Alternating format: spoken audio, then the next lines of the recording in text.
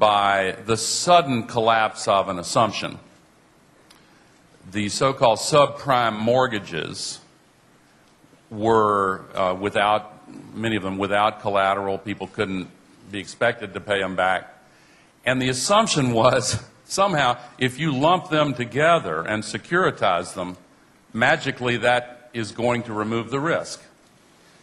We all know the saying that there's nothing so powerful as an idea whose time has come. Well, another powerful thing on that list is an assumption whose time has passed. That assumption just went splat, and things began to unravel.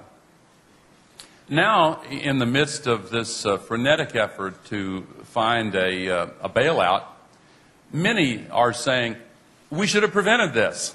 We should have realized that the short-term greed was overcoming a clear vision of what the risk was.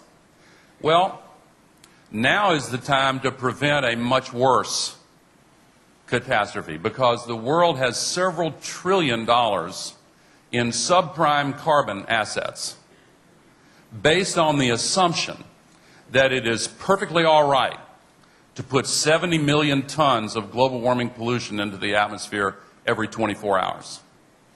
Since we met here last year, the world has lost ground to the climate crisis. This is a rout. We're losing badly. The water supply is partly held in the ice packs of the mountains and the glaciers. They're disappearing. Haiti was ravaged, Mr. President, by 4 hurricanes.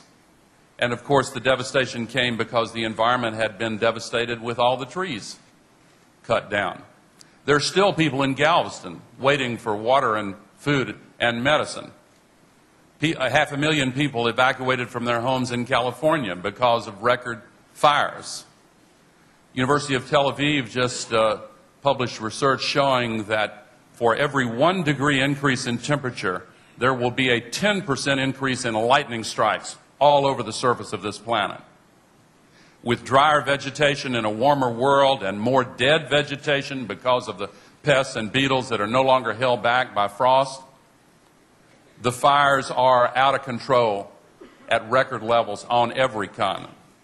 The strength of the storms, the depth of the drought, the movement of tropical diseases into areas that never experienced them before.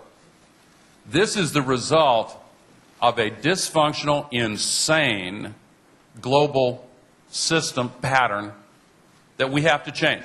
For the first time in all of human history, we, as a species, have to make a decision.